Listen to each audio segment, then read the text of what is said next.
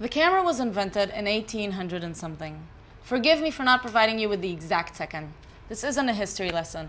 And when I think of photographers and cameras, it kind of reminds me of human evolution. From a bent-over ape to an upstanding man with his chest sticking out.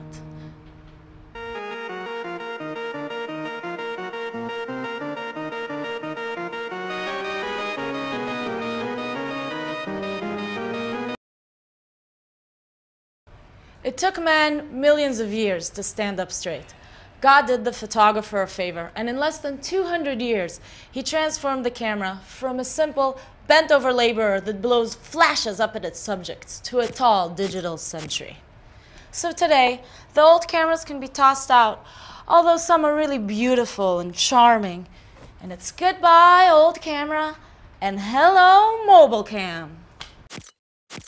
With this camera, which they went and attached a phone to, you can take photos anywhere, anytime.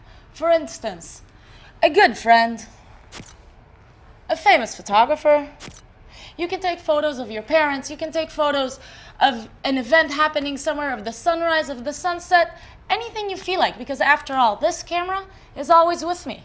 It's always with you. Now there's taking pictures, and there's taking pictures.